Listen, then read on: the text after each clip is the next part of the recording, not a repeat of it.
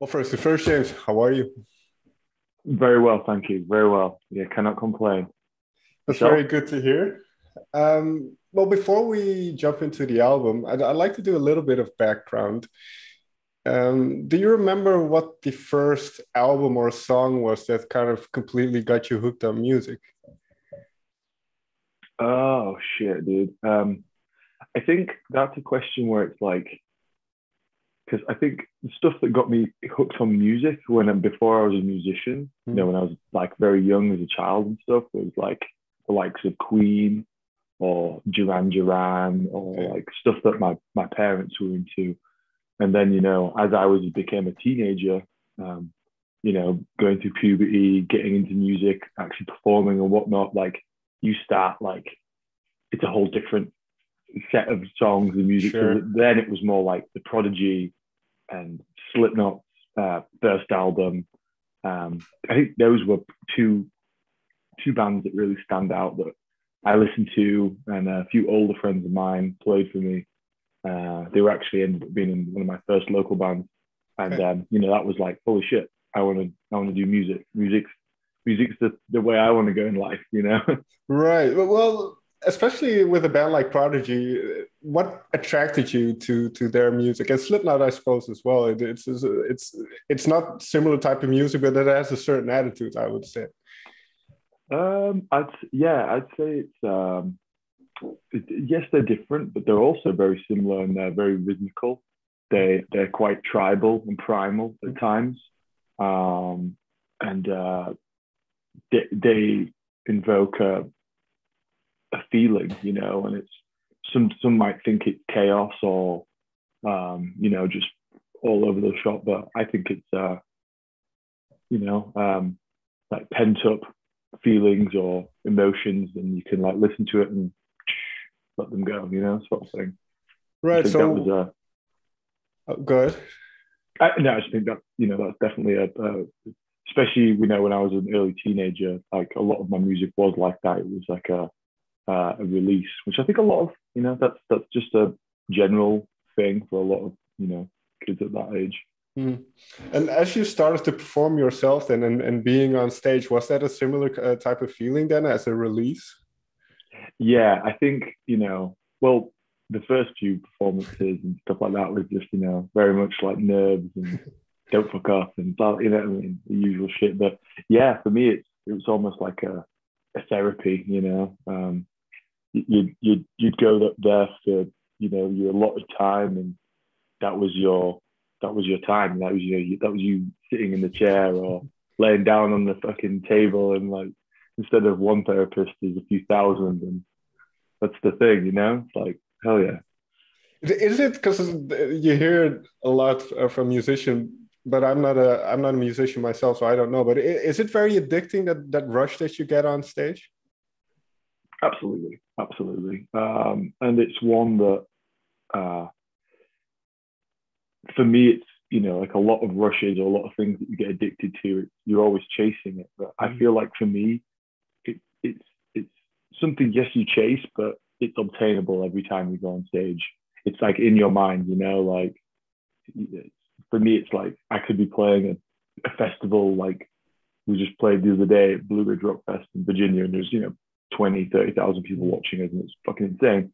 But I can get the same feeling of like we're on a club show and there's like 1,800, 2,000 people, like much smaller show, but it still has that same effect, Mm. and it is addictive. But I think that if it if you didn't get on stage and really enjoy it that much, then you aren't really putting as much effort in as you should, or you're not Right. really, I don't think you're really getting out of it what you should be. You know what I mean? Like it Yeah, shouldn't feel like a chore. It should feel like something you're very much excited for.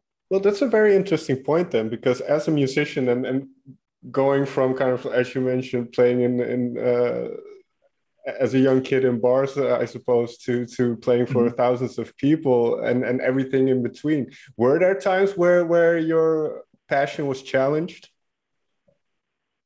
Yeah, I'd say so. I think, we, especially in the early years of Asking, we almost toured ourselves to death.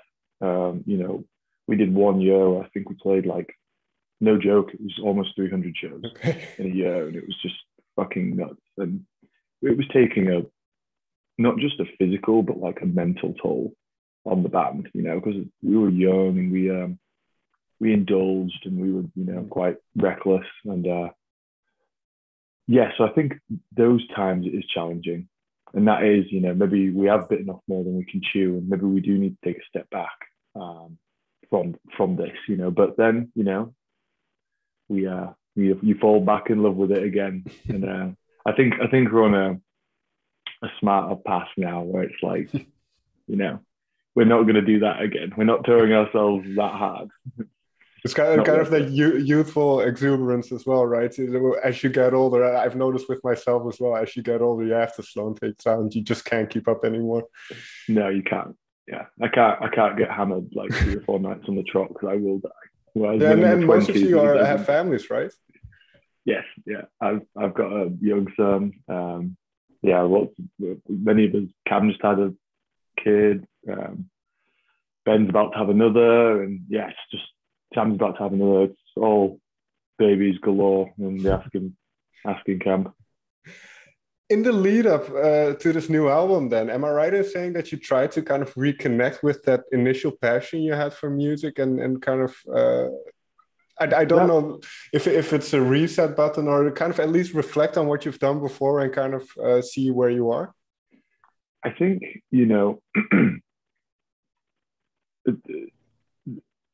with this new album, we have been sort of, it's not like a back to basics because it's not really the right way to describe it, but it's reconnecting with us as just not only musicians, but friends, and like, you know, our passion for being in a band with one another. And it was a bit of a journey for us because it is, we you know, we've been doing this for a long time.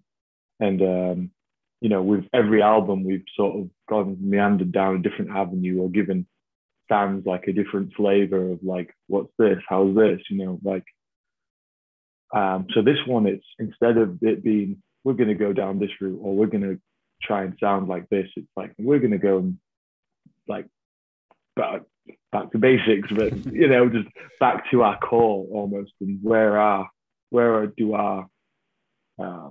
does our love lie in music, you know? And it's a bit more of a refined, I'd say, you know, older even, perhaps like more of a rock metal vibe, you know, like sort of gone away with so much of the hyper polished modern sound, and it's just raw, and this is us, you know, 5 dudes fucking playing music, enjoying it, you know.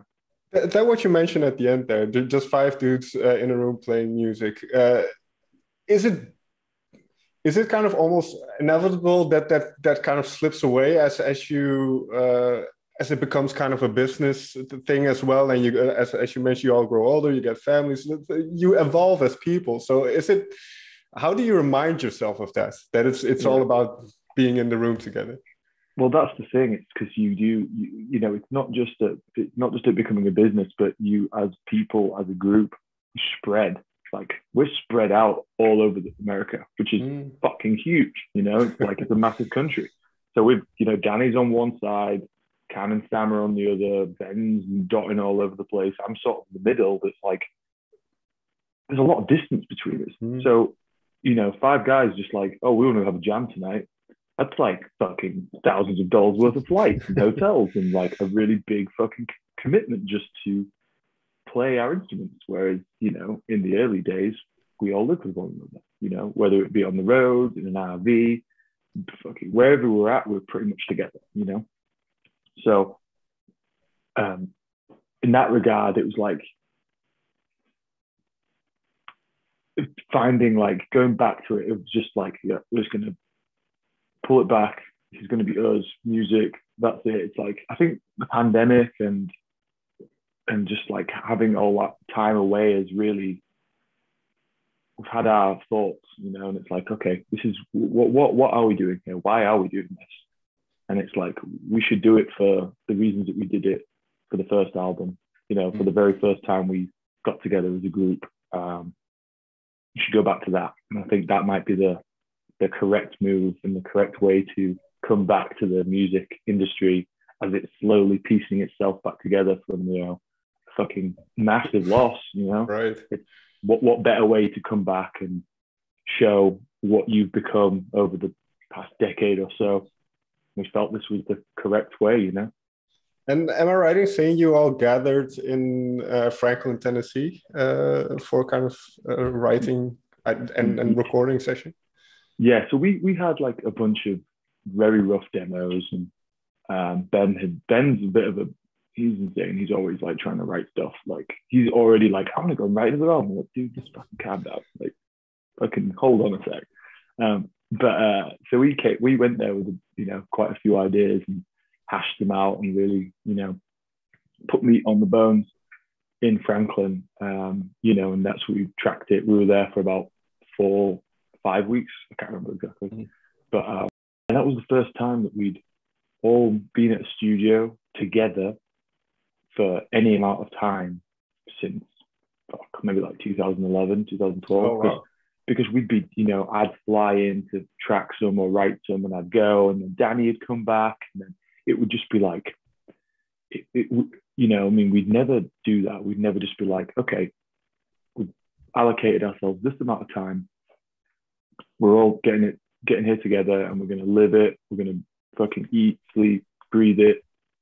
This is us, So doing that is just, it was a fucking great experience, man. I'm not gonna lie, and I think it did wonders. Not only for the music, but our friendship, how we've matured as people, and fucking, it was a great time. And I think we'll continue doing that from now on.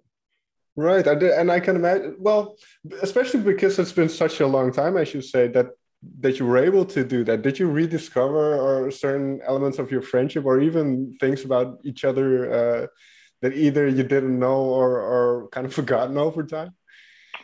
I think it's just funny, man. Like, like doing this, living it with one another for the first time in so long. It's not like discovering new parts, but it is like, you remember things, or you can a lot of times we would just be like late at night reminiscing about random stuff that happened so many years ago, and how we've changed as people. And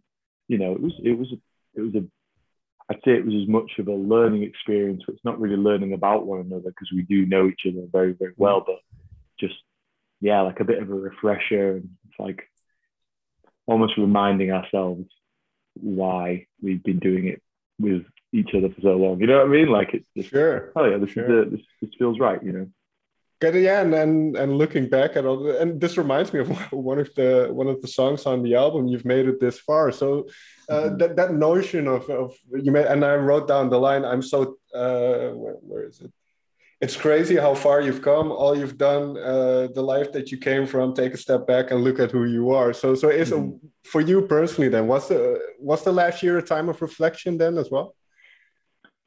Yeah, I mean, the last year was, for myself, my band, and many musicians around the world, it was a massive time of reflection. And you were sort of in the unknown, and when you're in that void or that space, what do you have to do apart from reflect?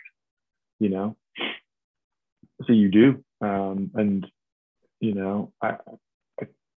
we're all incredibly proud of what we've accomplished over the past,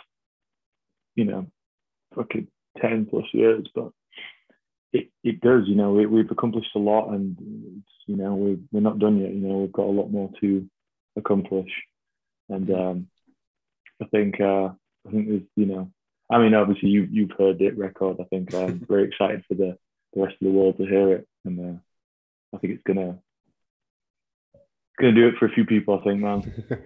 I did listen to it. Well, I don't like to talk about my opinion of it, but let's jump into the album a little bit. Because you mentioned you had a couple of tentative ideas and demos as you went to Tennessee. So was there a moment early on in the process where you kind of had a song, or you started to flesh out the song, where you thought, okay, this is it. This is what we were looking for this album? I think there was that's funny. There's like as you're writing and our songs start to come to fruition,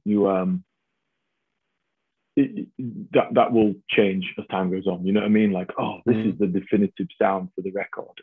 Oh no, this should be the sound for the record. And then it's not so much like finding a sound and then like we need to hit fucking copy and paste and just fucking put a whole album of that. And just we've never been like that. It's more like, okay, there's all these definitive concepts. How do we tie them all together? And if they sound cohesive, that's what makes an album, So that happened a few times over the course of a few months or, the time we spent creating this record. But I think once we really dialed it into, it was more like the sound, like what's the tone? What's going to be the tones of the guitar? What's going to be the sound of how's Danny going to sing? What are my drums going to sound like? What is the overall sound of the album? And once we discovered that, it just came together really well. Is there one song you can take me through where you kind of had this progression of where you started and then kind of trying to together to figure out what it should be? Yeah, I mean, one of the songs, the last song on the album, actually, The Grey, that song was one of those songs that twisted and turned and evolved and shaped into so many different ways. And, it took quite a few nights, actually, like long nights of trying different things and, some people leaving, some people coming back and just like, just really like working at it until it found its final form. And, I'm stoked with the final form it found. Like it's just me, it's been too many. It was a weird, she didn't look the same after the day. It's like, she's got a different face on now.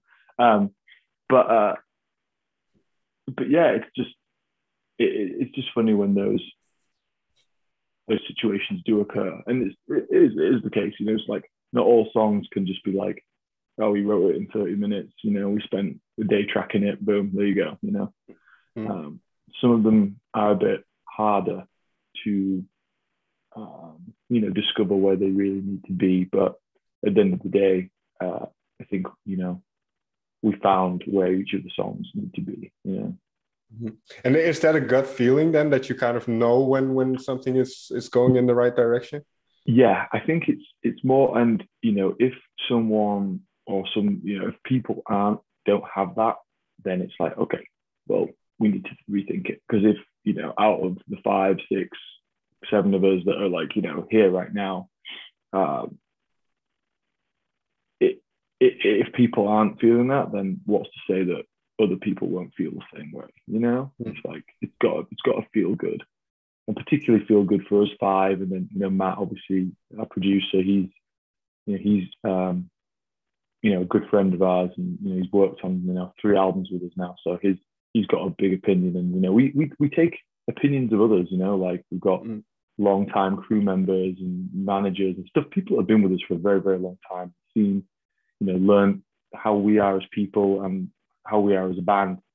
And we try and listen to people's opinions, so that's good, being open to I always wonder about that, because obviously if you are too open about things, you can be swayed maybe in a direction. But I do think there needs to be some healthy feedback and back and forth, I think, to get to the next level.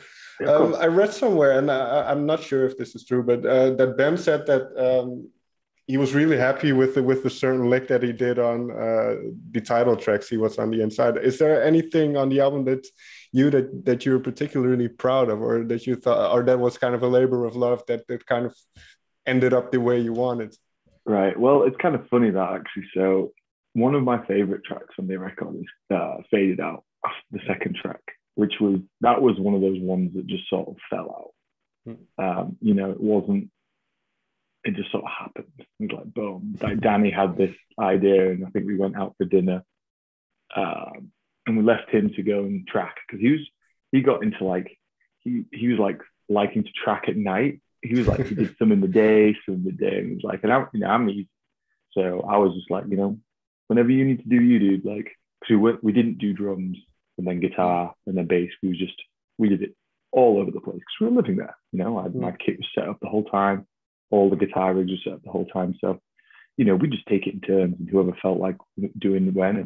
And, obviously, like I was saying, I'm easy. So I was just like, dude, you want to track tonight? We'll peace out, give you some space. And then, a rough version of that song occurred whilst we're in the studio. And I listened to it. When it was my turn to track it, it was just very basic, very rough drums, and like it had a complete structure, but none of the frills and bells and whistles were on it. So the first time I actually ever played it on a kit, we hit record, and I'd say about 75% of my first ever time is on the album. Okay. The interlude where me and Danny go back and forth, like he sings and raps really fast and I play really fast. I gave that a few turns and a few runs over, but the main part, it was my first ever take, which is kind of rare, especially in the drum world or my world nowadays. A lot of people don't even like record real drums. They just like put it in a fucking computer. So that felt pretty good. I was like, okay, cool. I haven't got too bad in my year or so at home. Well, that's an interesting point then that you raised, because as musicians, obviously you try, I suppose, to continually develop what you do. So how have you seen, and then obviously, as you mentioned, the pandemic being a lull time, it challenges your discipline to practice, I suppose. But having what? A kid How does did? that too. Yeah, fair enough. But how have you seen your development then, as from a musician standpoint, from where you guys started out? I think the way that I approach my drums is far more mature. Especially in the early days, it was just like faster, more notes. How can I put more into this section, where it was like, realistically, that's just the wrong way of thinking. And that's, as I grow older, that's something any like younger musicians ask me, always the piece of advice I give is like, you don't need to play 100% all the time, because if everyone does that all the time, just a whole lot of fucking mush, particularly on drums. I can't stand it when drummers just overplay for the sake of it. So it's more like, how are you playing it? Am I playing this as tight as I can? Am I in the pocket as good as I am? Like, how hard is my rim shot right now? Like, is my kick cutting through? It's not like how many notes am I playing, it's how am I playing them, and that's something that I think I've definitely improved on a shitload over the years, is just, how do I make something quite simple sound very good? Because that's like, you look back at all like the great rock and metal drummers, and that's what they do. It's like making a fucking just 4 to the floor sound badass. Like AC/DC are fucking cool as fuck. Guess what? They have the same drum beat in every single song, but it sounds dope. It's like, how do we get that? And I love AC/DC as an example of a band who kind of never changed anything, but it's still cool. It's just still amazing. Rad. Yeah, you have kind of David Bowie on one side, who just switches everything up every time, and then you have AC/DC, who just does the same thing for I don't know, 4 decades by now, and it's just still as cool as when they started. It's amazing. I love them both, though, I must admit. Exactly. So that shows you kind of the spectrum of types of musicians that there can be. Finally, then, as for kind of now the album coming out, and well, you already mentioned that you've recently played.